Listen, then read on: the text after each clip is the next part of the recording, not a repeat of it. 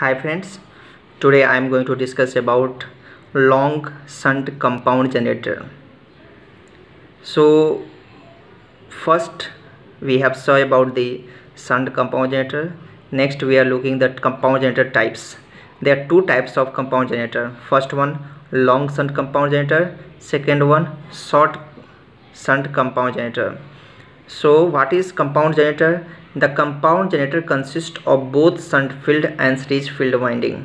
One winding is in series with the other winding is in parallel with the armature.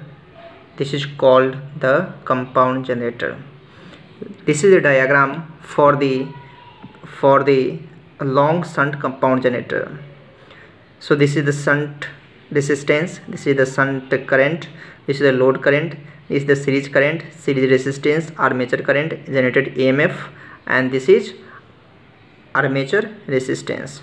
From the diagram you can see here that ISE is equal to IA is equal to IL plus ISH. From the direction of current we can find out the IA is equal to IL plus ISH. Short shunt current means we have to find out the ISH. This current ISH is equal to VY, terminal voltage by the shunt resistance. Next, generated EMF EG is equal to V plus IA bracket of RA plus